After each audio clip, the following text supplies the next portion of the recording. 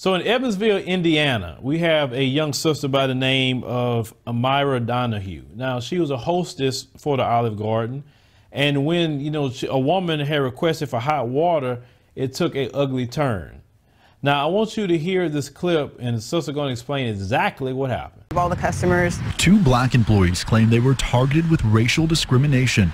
Amira Donahue was the hostess on duty as the incident unfolded. She says a customer's request for hot water turned into something ugly. But she asked for a server that wasn't black, and the manager complied. And I do agree that that was a bad decision at the moment, but there was a better way that could have been handled. Donahue says the woman's actions didn't stop there. And the lady also made comments about me to my other coworkers, saying that I'm not family friendly, that I should go work at a strip club instead of an Olive Garden, that am I even black, like am I from here, am I from America, just like offhand comments like that and referring me to like the other one. An Olive Garden spokesman says the company does not tolerate discrimination of any type and that senior leadership is investigating. The Evansville NAACP says it has not received a formal complaint, but it is also investigating. Reverend Gerald Arnold says he is withholding judgment and he wants to make sure everyone's voices are being heard. It's probably not going to be the culture because they have a very diverse staff, a very diverse clientele. I go there myself. Okay, and so we have to investigate all those things. As for Donahue, she says she's still reeling from the pain and shocked at the events of that Saturday night dinner rush, but hopeful that a positive change will come from this experience. I would never expect it to be just so apparent in public, and it was just like it's 2020, not 1920. We should be over this. Something should have been done, and I feel like it should take more than just social media to get a problem like this out there. So the manager of that particular Olive Garden was fired for complying with that customer's request. Now, also the very weird thing for me was the customer stating to this sister that she looked like she should work at a strip club. Like, why? Like, what a strip club got to do with Olive Garden? I mean, it's your filthy mind. You probably them same people that don't wash your hands and take baths, and that's why we got this stuff spreading around.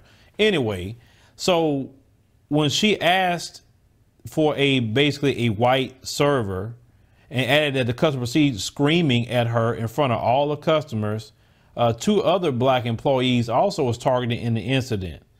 Now, she was definitely upset for the manager going along with that, and rightfully so. And that manager is in an unemployment line. See, that manager wanted to be on code with white supremacy, but not thinking straight. And I'm glad they lost your job. Now, they stated that we have a zero tolerance policy for discrimination of any kind, and the manager involved no longer works for the company.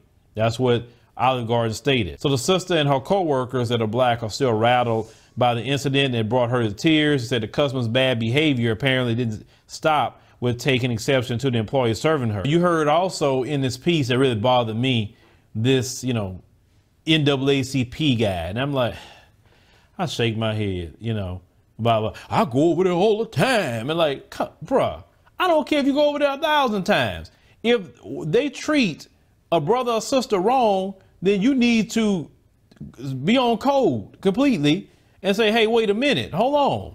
It don't matter how many times you went over there, because when you do something to one of them, they're going to make sure to not go patronize your business. Look at the Honey Pot Company.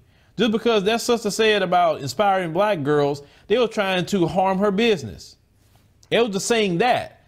So this was outright discrimination. And this is why a lot of us have issues with that civil rights generation in our community. They just kind of like, well, I got to investigate. Like you give Massa the benefit of the doubt. That's what they do.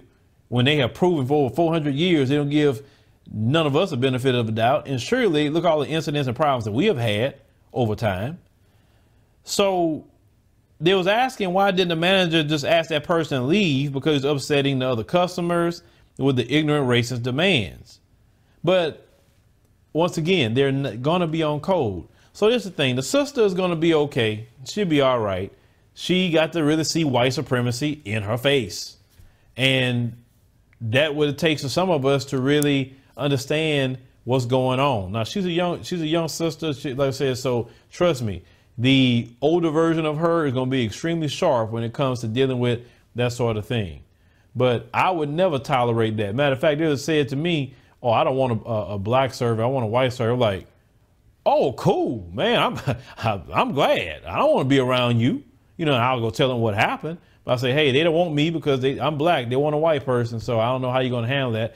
And that customer should be banned from Olive Garden worldwide. They should have a ban for that person.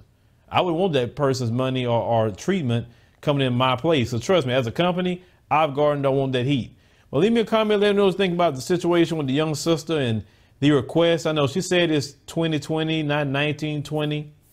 But then people don't care if it's 1920, 1820, 1720, 1620, or any other 20 you go put after that. The hatred for the black man and woman is a very real thing, and they look at us, we're talking about the white supremacists, as their natural enemy.